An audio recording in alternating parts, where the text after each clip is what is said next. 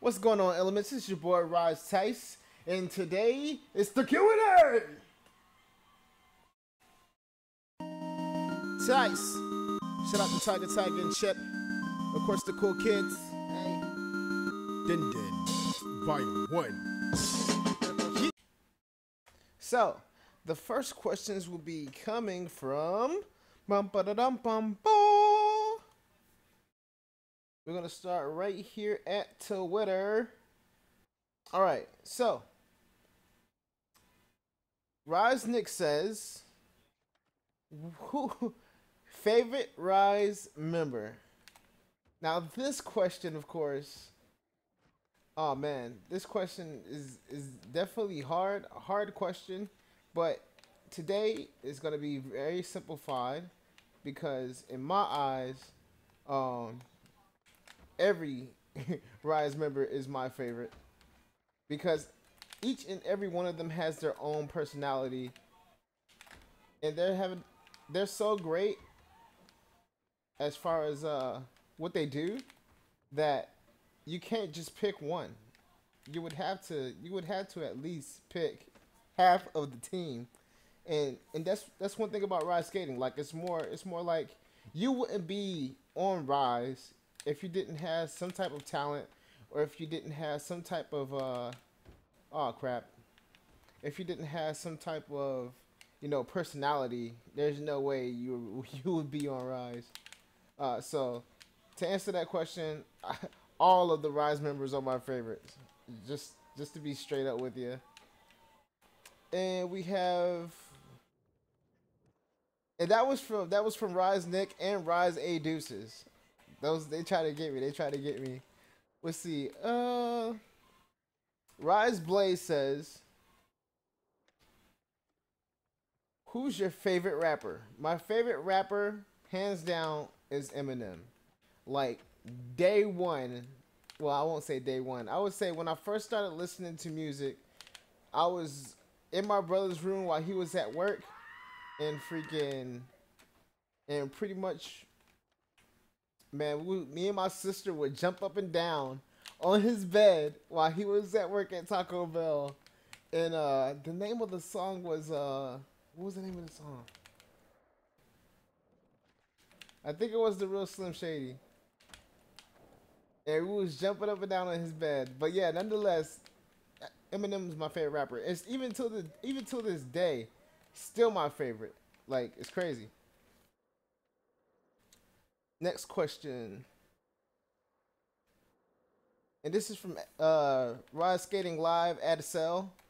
In your eyes, what makes a great live streamer on Twitch, any game, any genre? And I would say, in my eyes, a great streamer would be anyone who's like constantly talking to the viewers, the followers of the channel. And this could be for YouTube also, because you can stream live on YouTube. Constantly talking to your viewers, try to answer their questions to the best of your ability.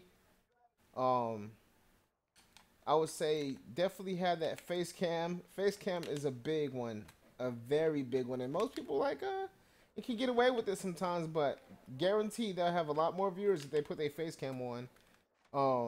Quality of the stream. Like, if that junk is lagging, bruh, it's time for you to upgrade, your internet services and things of that nature. I'm gonna go ahead and change the map here. Actually, no. I'm gonna do some more trick lining, or I'm gonna try to trick line. But anyway, yeah, definitely. So definitely have face cam. Talk to the viewers. I wouldn't say you need like a lot of people say that you need like a dedicated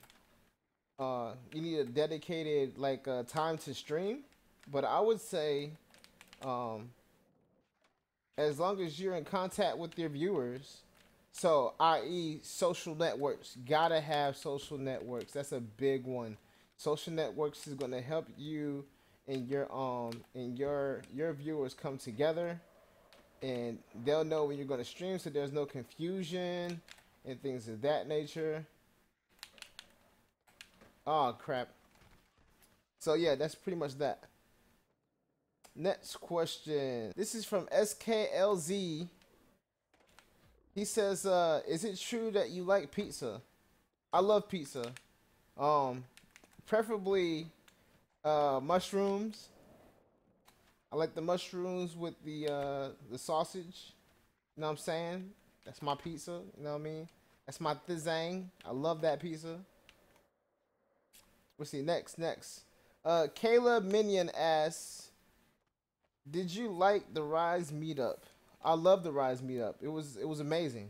Definitely a big life experience from, you know, actually meeting your team off a gaming community. It's not a lot of time that you get to meet your team in real life. Like, you're behind a controller like 24/7, whatever activities that your team may have, whether it's sending videos and, you know, collaborating on Skype. And I mean, you get to see them, but you don't get to like actually interact with them physically.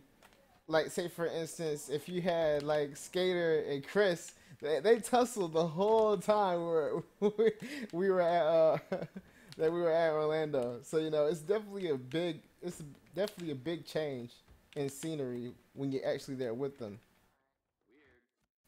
Next question. What inspires you to play Skate 3 and do YouTube? But this is from Convict.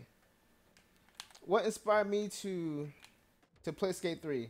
Right off the jump, I would say just being active as a kid. Like, my brother and my cousin, rest in peace, my cousin Matt.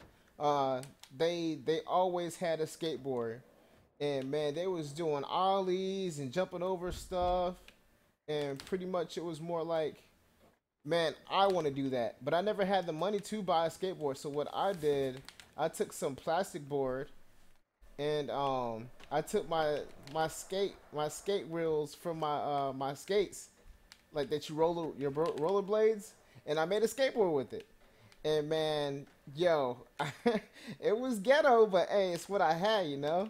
And you know, in the gaming community, any type of sports game that has skateboarding in it, I was on it. I love skateboarding, like, and since I did it in real life, that's what I wanted to play my games. I wanted to play skate games so I can learn to do tricks. And skate series by itself, it just looking at, if you actually did a trick and slowed it down, it shows you the actual movement. So what you have to do to make that board, you know what I'm saying, make the action to get the move down complete. So as far as YouTube, I was always on YouTube, uh, especially for music. I was on YouTube, but I wasn't really active doing the music thing. But as far as gaming goes, I just decided, hey, um, I'm pretty sure there's someone out there that want to see, you know, to see this gameplay, and you know, why not the game that I love to play all the time?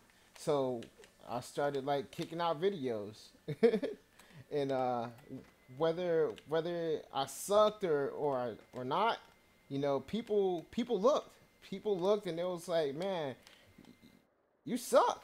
Well, actually, I didn't get like hate messages until after I started getting a following. Once I got up to like 100 subscribers or what have you, people in the community were like, man, I got thumbs up. I never had any dislikes on my videos.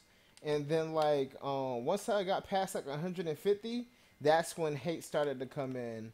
And I'm not gonna put any names, because you know, nobody was hating until names from the actual community started like bitching about my, you know, about my videos. Because I had like, there were some videos where I got more views than people that were, you know, already in the community already. So you know, instead of trying to help me, they was trying to down me or whatever. And I was like, okay, whatever. You know, I got my fan base already, so you know what I'm saying.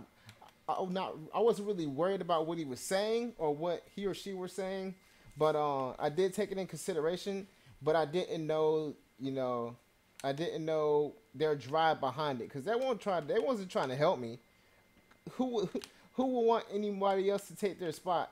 I mean, that's not what I was thinking. I was thinking, hey, I love this community, and I'll do whatever I can for this community. But they was just trying to get me out of the community rather than help me. So, um, that's that's pretty much that. Skateboarding in general just inspired me to do Skate 3 and YouTube.